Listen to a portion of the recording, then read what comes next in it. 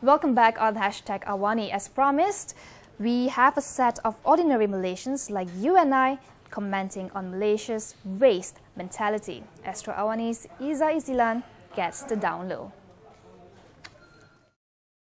I just want to get your opinion. How are Malaysia's standards when it comes to waste management, the society's mentality and also the authorities' approach in general? Well, to be fair, I think what happened over the weekend about the trucks dumping the rubbish on the side of the highway, it's a matter of time. This is a waste management problem especially in Klang Valley. It's like a ticking bomb. It's a time bomb waiting to happen. If it's not this year, next couple of years, it will happen. What will happen? What's happening is that most of our landfill, our sanitary or non-sanitary landfills, are going over the brim. It is filling up to the brim, and they can't take anymore. Which is why it forces some of the authorities to propose the not so good incinerators, rubbish incinerators happening in Puchong and all. You've asked me if we have a very good waste management policy. We had a new Solid Waste and Public Cleansing Management Act in 2007. It's a new act where it tried to encompass all the waste management in the whole Peninsula Malaysia. But implementation-wise, that's another story lah. Okay, so what is your take on the society's mentality in this specific context of Malaysians? Well, again, another unpopular move would be our waste management fee charged by our local council is still very, very low. It's because of this low fee, and people are not regarding this service of rubbish or waste management as a necessary service.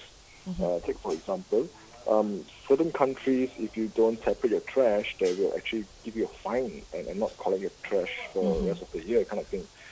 In Malaysia, we have exceeded any recommendation for any developing countries per capita, per ton of waste generated per day. The last number we have in 2005, Kuala Lumpur or Klang Valley, people are producing 3.4 tons of rubbish per day. Wow. That is enormous, yeah. Okay, Adrian, you are involved in a lot of eco or environmental movements here in Malaysia and also globally. So, in general, are Malaysians waste management conscious? Do they care about, managing their waste? Well, managing our waste, it's really unheard of. Sadly. From a consumer point of view, it's like once the trash bag leaves outside my gate or my house, it's none of my issue. Even though if my trash can outside my house is filled with holes, if the night after the dogs or the cats around the neighborhood digs out my trash, it's not my problem. So it has become where anything outside my house is BBTL's or any local council's issue. So this is a very not so good mentality to have.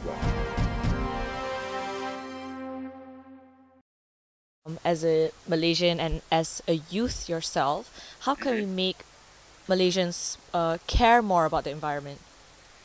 I think first and foremost is just to show that our actions have consequences and relate to Malaysians in general that all the, like for example, the current East Coast floods and whatever natural disasters that are happening worldwide are not happening just because it's happening, but we as humans, as part of the world, play a role in it. So even in Malaysia, whatever happens in Malaysia, such as the East Coast floods and all that kind of thing, natural disasters, we are partly responsible for that based on our actions.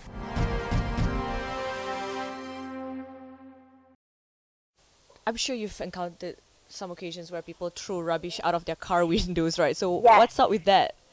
That drives me up the wall. I guess it's mentality lah at the end of the day. Like they want an easy way out. So, those kind of lines where, oh, don't worry, it's biodegradable, or oh, don't worry, if we don't throw this rubbish out the window, the cleaners will be out of the job. So that's what their mentality is. So if you educate, even if you educate, they refuse to do it, they choose to be ignorant, what's the point? Okay, so in your opinion, education is not the problem here, is it?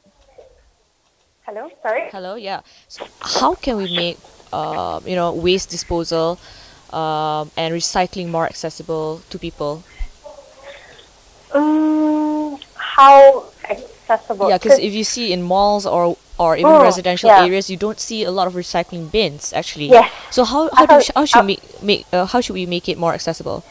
I was thinking about that as well, because you have if you have more proper disposal or recycling centers or bins around, it will probably help. Because like you said just now, there are a lot of recycling bins around, but I see general trash bins outnumber them. So if you give, it's not just us, it's not really our fault, because when authorities just put more general trash cans, then we tend to just throw our rubbish away. So if there are recycling bins, more recycling bins and centers, at least we have that option to go to the recycling bins and then recycle.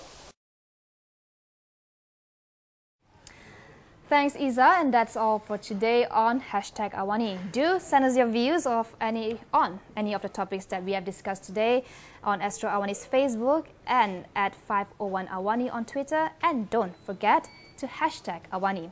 That's all. I'm Cynthia Ng, and goodbye.